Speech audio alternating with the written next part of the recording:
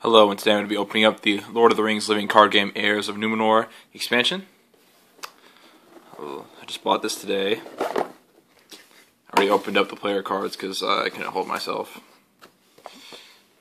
We have, of course, the original book, 2 hero cards, 48 player cards, 103 encounter cards, and 12 quest cards. See a new siege mechanic, I believe. Yep, siege. Quest card has the siege keyword. When characters committed to that quest, they count their total defense instead of their total questing when resolving the quest. Enemies and locations of the staging area still use their threat in opposition to the quest attempt.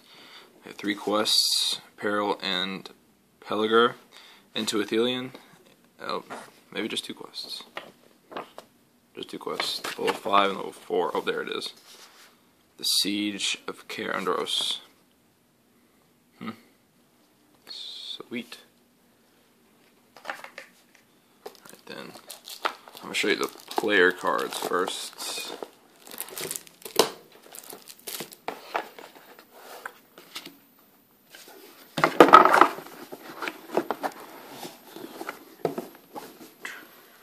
Yeah, fuck it, like that. Alright then. Alright. First we have Beregond, Sentinel. He has 4 defense. That is insane. Lower the cost to play weapon and armor attachments on Beregond by 2. 4 defense for a tactics hero. That is just absolutely awesome. We have Boromir. While Boromir has at least 1 resource in his resource pool, Gondor allies get +1 attack. He has 3 attack too. 11 threat though. That's disconcerting. Next we have Errand Rider. No questing, no attack, no defense. Cost 1. Exhaust Errand Rider to move 1 resource from the resource pool of your hero to control to another hero's resource pool. Yeah, you already have cards for that, especially in leadership. You have that, what is that card? I don't remember. Whatever. Next we have Citadel Custodian. Lower the cost to play Citadel Custodian by 1 for each Gondor ally in play. So basically, he could be free. Yep, alright. Next we have Mithril Accord.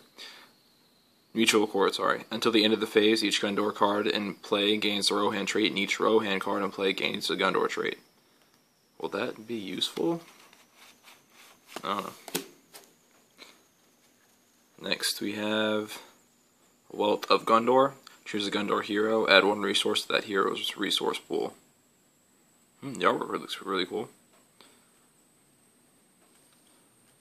It's free, 3 free resources right there for a Gondor person. Next we have Defender of Ramus. 4 defense for an ally? Are you serious? Wow. That's legit, dude.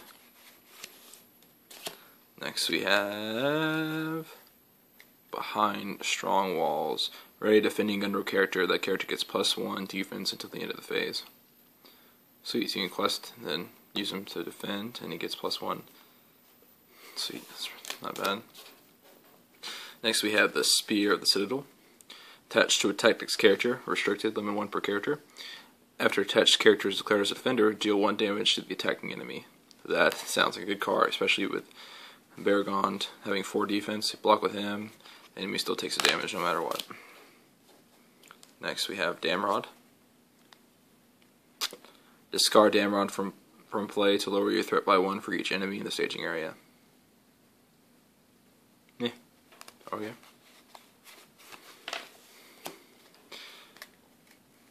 Next we have Light the Beacons. Ooh, Light the Beacons.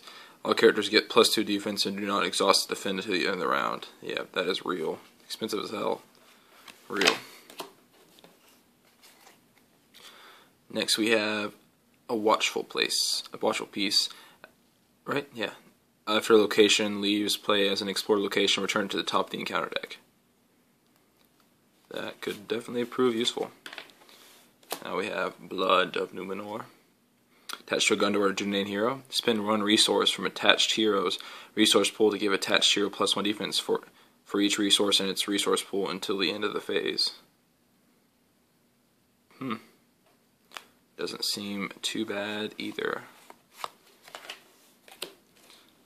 Next we have Hunter of Lamedon. After you play Hunter of Lamedon from your hand, reveal the top card of the deck. If it is Outland's card, add it to your hand, otherwise discard it. I don't think I would want to use that card. Athelion Tracker. Exhaust. Okay. Can't read it. Exhaust Athelion Tracker to lower the threat of the next enemy added to the staging area to 0 until the end of the phase. That sounds like a good card. Although it has no questing. Master of Lore. Exhaust Master of Lore to name a card type. Lower the cost for you to play lore cards of that type by 1 until the end of the phase to a minimum of 1. That seems like a good card to me. Next we have Ranger Spikes. Play Ranger Spikes into the staging area unattached. If unattached, attach Ranger Spikes to the next eligible enemy that enters the staging area. Players do not make engagement checks against attached enemy. Attached enemy gets -2 threat. That is an insanely good card. I can't wait to use it. Envoy of Pelargir. After Envoy of Pelargir enters play, add 1 resource to Gundam or Noble Heroes resource pool. So, I guess you spend 1, you get 1 back. So, I mean, you only technically spend 1 because she only costs 2 and you get 1 back. That's it for the player cards. We have an objective. Alcaron's Scroll. If unattached, return Alcaron's Scroll to the staging area and it gains. Exhaust a hero to attach Alcaron's Scroll to that hero. When the hero with Alcaron's Scroll attached is damaged by an enemy attack, attach Alcaron's Scroll to that enemy. Damn. Sounds mean. Alright, then we have the Harbor Thug. When the player whose heroes has Alcaron's Scroll attached raises his threat, Harbor Thug engages the player. Oh damn. And he has 3 attack.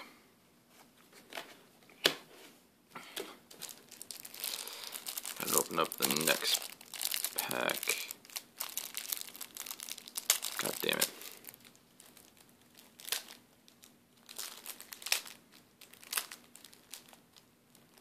Hold on, I'm having some technical difficulties over here.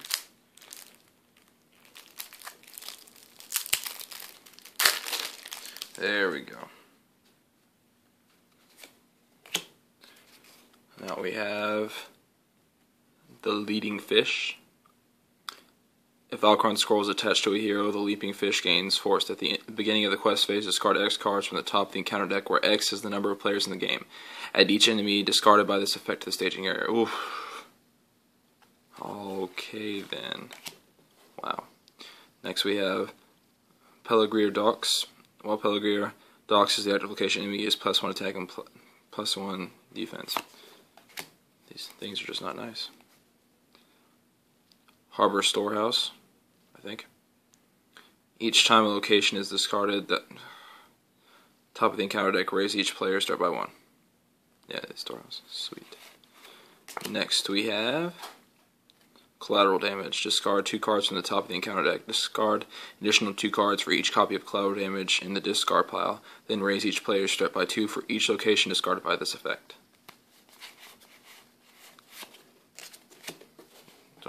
Oh, sweet. Allies. Celador. While Celador is in the staging area, he is committed to the current quest. After players quest unsuccessfully or a character leaves play, deal 1 damage to Celador. If Celador leaves play, remove him from the game. Damn. Then we have the Athelion Guardian. While Athelion Guardian is in the staging area, he is committed to the current quest. Add Athelion Guardian to the staging area and Athelion Guardian gains Surge. Another Athelion Guardian. Oh no, same thing. I'm an idiot. Next we have Southron Company. Southron Company gets +2 threat and +2 attack, while the current quest card has the battle or siege keyword. Oof.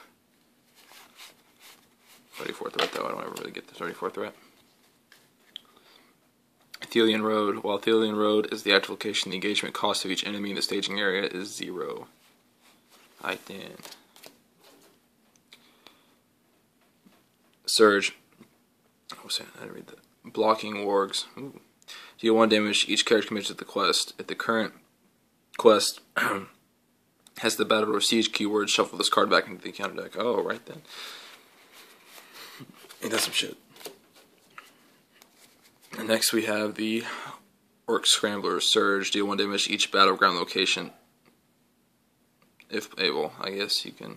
The battlegrounds have hit points now. I don't know. Next we have the Battering Ram. Doom 2. That's 7 attack. Wow. That location is a battleground. Deal 3 damage to it. Poosh. Shit. I don't even know what that means. Next we have the Siege Raft. When revealed, deal 2 damage to the lowest battleground location if play. Right there. The Citadel. If the Citadel has 11 or more damage, remove it from the game. Okay. Do not collect its victory points after the Citadel leaves play as an explored location. Remove stage 4 from the quest deck if able. Alright then. The Approach. If the Approach has 7 or more damage, remove it from the game. Do not collect its victory points.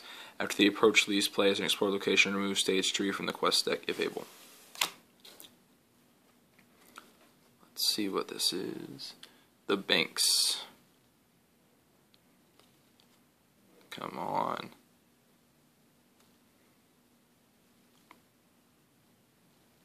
The Banks.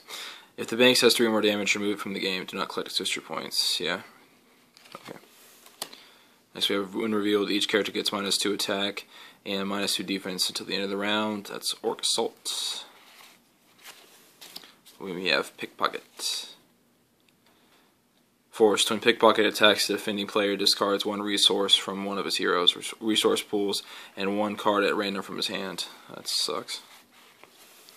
Next we have City Street.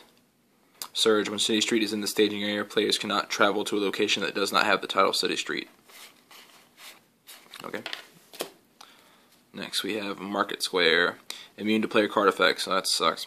Each player must spend 1 resource from one of his hero's resource pools to travel here. Damn.